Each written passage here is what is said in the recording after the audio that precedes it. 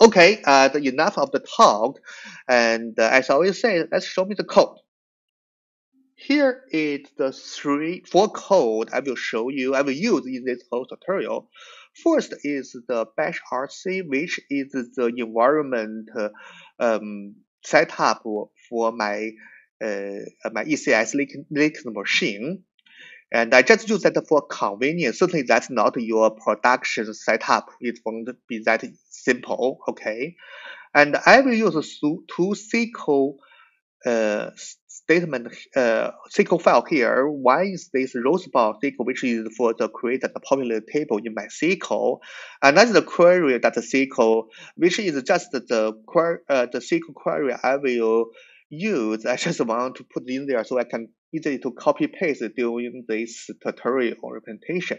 The last one is the single Java file that contains the whole application logic here.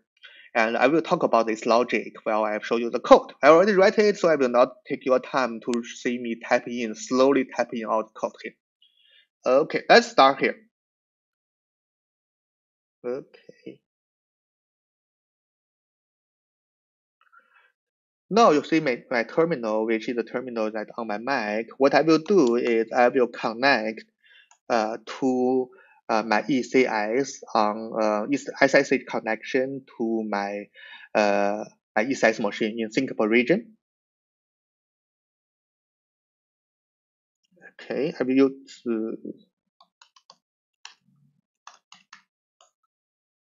okay, now I'm logging in. The first, as we will show you this file.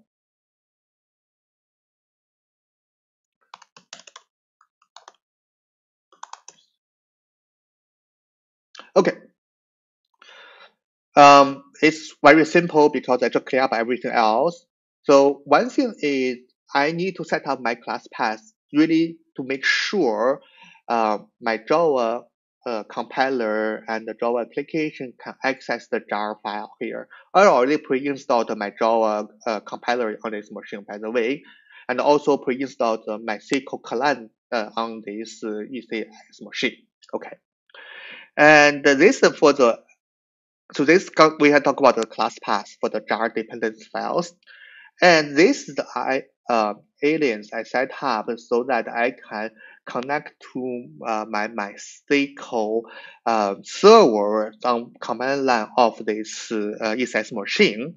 And that to save me some trouble, I do put in the Redis URL and the MySQL URL here. And certainly I have my database username, database password here, and my database name is my test. So this is the file for the environment.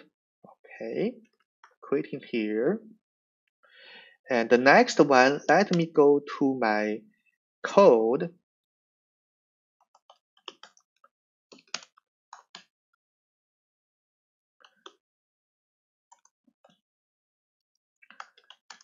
By the way, this is the class path I just showed you. I just want to show you I have the jar here, and I do have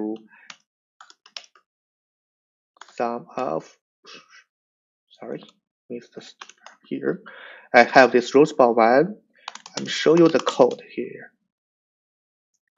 So it's very simple. I will drop this rosebar table here if it already exists, and create the first column, the date that happened on the game day, the winner, the opponents, which I don't want to use the name loser here. So I do copy out the data. The data come from the Wikipedia. And since I'm doing that manually, I'm just only have the past 30 games, the data here. And the whole rules ball actually have been playing, I think, for probably more than 100 years already. So this is the file. Quit here. And I will show you the next file. Okay, here we go. Actually, this is for the copy paste purpose. So I don't know what's going on here. Seems my screen doesn't work very well. I don't know why, but okay. still able to show all the result. No, I'm not typing this. It just happened here. So these are the queries I will use, and I will later copy paste it, okay, to my console. And this is just to fetch different of the data from this table. Okay. The last one is the code Redis cache Java, and that's the application. Certainly, for your real world, that application will be much more complex there. But now we only demonstrate how to set up the connections and how to retrieve the cache and refresh the cache. Okay, this is the top of the file. You can see that is we get one jar in the JD IDs there. That is for the Java Redis client. This is for the MySQL connectors or the Java.SQL, and the Java.utility is actually come from Java directly, and this is come from the JSON jar. Okay, that's pretty much what I need. So basically here we already talk about where it's running and the environment. So I'm not going to go through this. So we have one class which is the class is just the Java the Redis cache, and we do have a static method here. The whole method is to get the result from MySQL, and it passes in the connectors and the query string.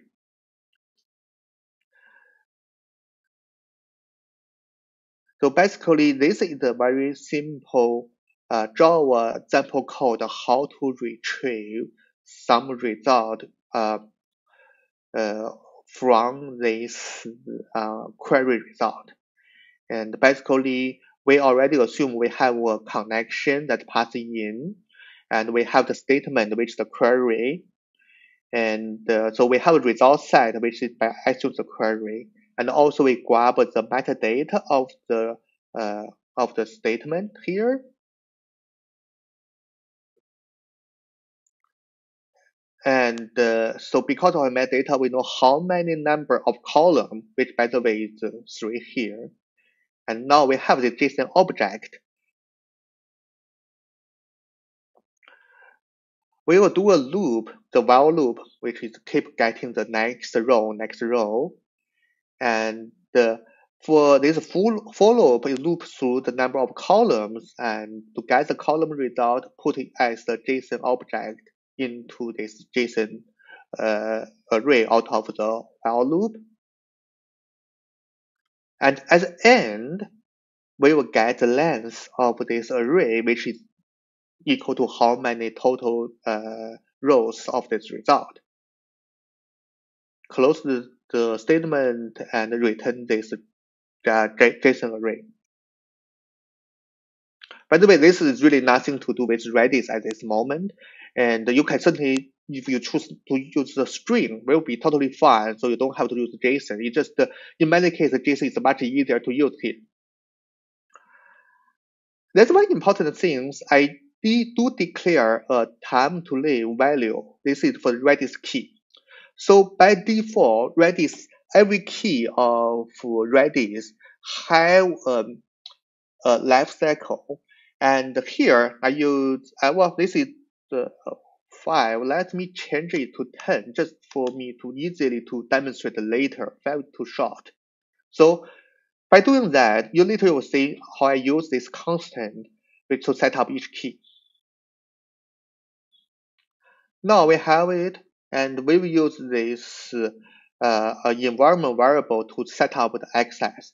By the way, I forgot to mention earlier, for this particular Redis server, I choose to enable to access without passcode access. So that means I didn't set up a password, and so any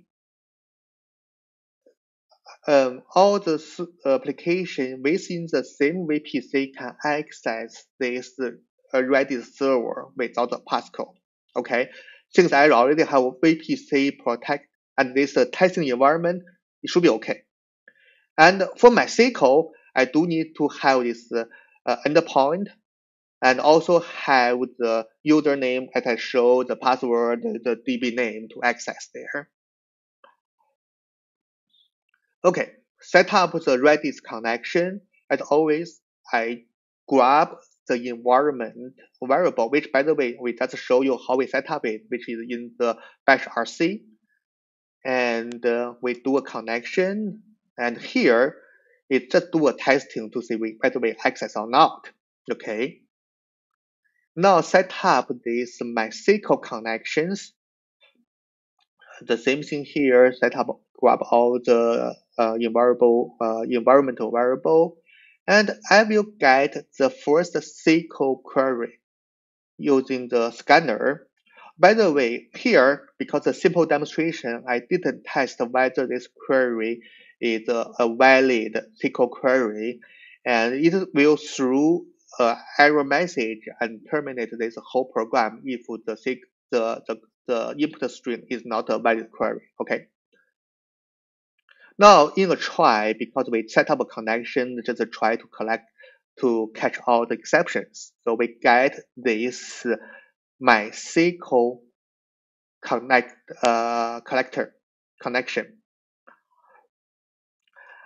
In this program, I will use the passcode exit or quit. So if I want to quit this while loop, here we will get the result from Redis. From Redis cache, use the query string.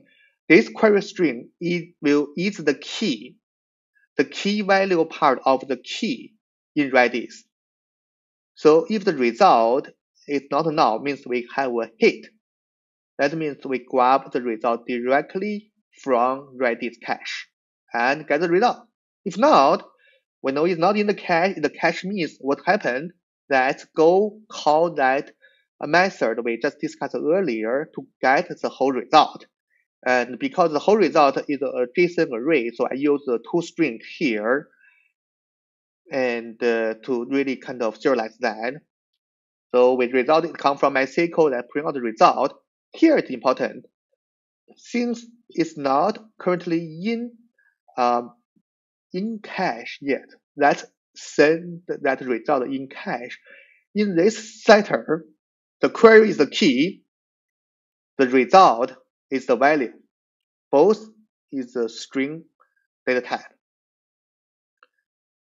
And regardless where this particular key value setup is come from, the particular query result come from Redis or come from MySQL, we will set up this TTL. Oh, by the way, we just changed that from 5 to 10.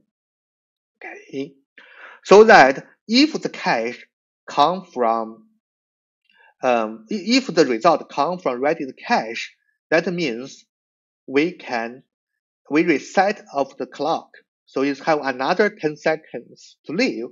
If the result comes directly from MySQL, we also set the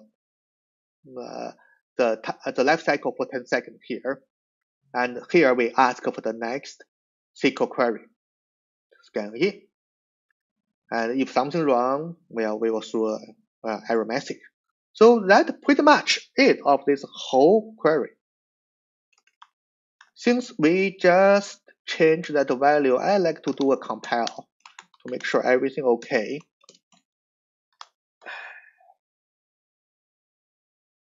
Hope it works. No, I cannot do it yet. I cannot run it because remember I didn't really set up the username and the password in bash rc yet. Okay, let's make a stop and I will